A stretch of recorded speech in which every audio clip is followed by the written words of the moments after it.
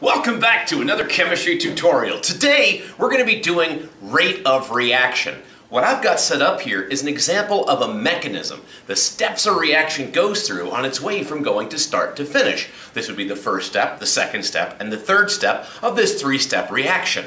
What is the reaction? We're going to pour this 2,000 milliliters of green water through these steps and into this, and we're going to figure out how long it takes to do that.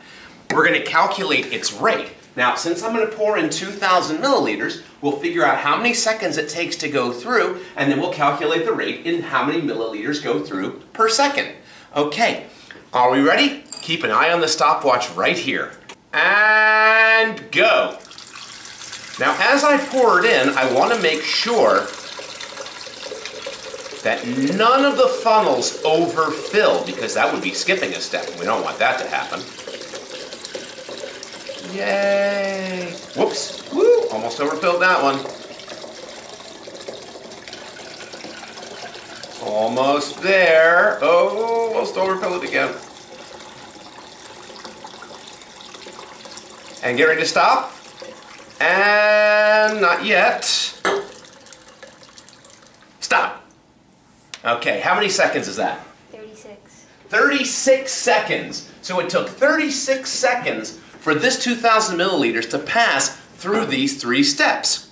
Now, which of these steps actually held the reaction back? In other words, is the rate determining step. Which funnel, if I could find a way to get rid of, would make the reaction go so much faster? What do you guys think? The middle one. You guys agree, the middle one? Okay, so let's do that. Let's add a chemical called a catalyst. What catalysts do is they remove steps from the mechanism without getting used up, and watch what happens when we remove this step from the mechanism.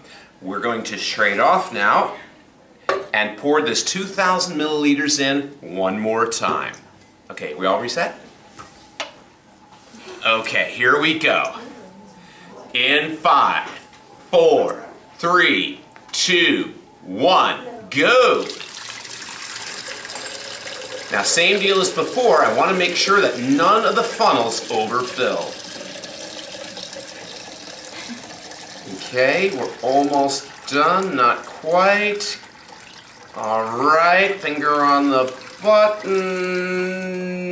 Now. 20 seconds. 20 seconds. Where's my blue pad? There it is. 20 seconds. Now, that means that removing this one step almost doubled the rate of our reaction. The reaction took almost half as much time to take place just by removing that one step. That's the power of a catalyst. That's what a catalyst will do for you. Now, what if you want to slow the reaction down? What if that's too fast for you? What if you want to slow it down? Well, one way we could slow it down is by adding extra steps to the mechanism.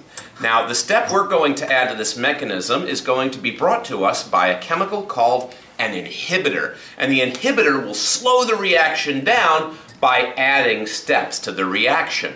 I'm going to make the inhibitor the first step. What do you think this is going to do? Boop! Alright, now we're going to do the same thing, right? Except this time, I'm going to put myself in a little bit of pain for the sake of science. Okay, are we reset? Yeah. Okay. In 5, 4, 3, 2, 1, go.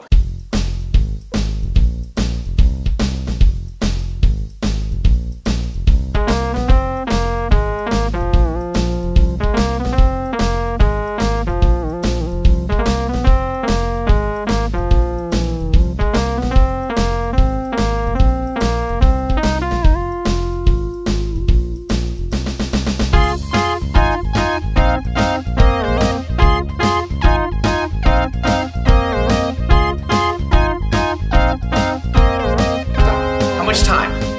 1 minute and 54 seconds. 1 minute 54 seconds. So 60 plus 50 is 90. 1 minute 54, 94 seconds.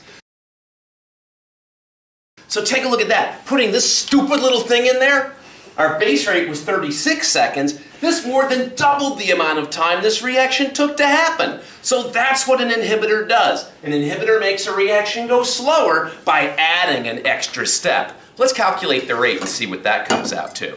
For the first one, 2,000 divided by 36 gives us a rate of 55.52 sig figs, 56 milliliters per second.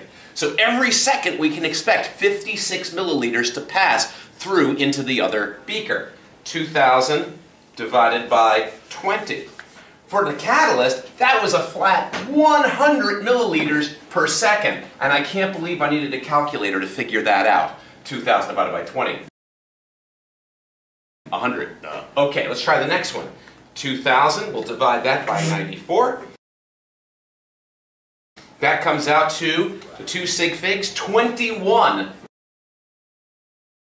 milliliters per second. So, check it out. As the amount of time it takes increases, 20, 36, 94, the rate decreases, 100, 56, 21. Don't confuse time and rate. They're not the same thing. They're the opposite of each other. The more time it takes, the slower the rate. And the less time it takes, the faster the rate. And that's how mechanism and reaction rate work, and how adding a catalyst to an inhibitor can change your reaction rate from the base rate of your reaction. That's it.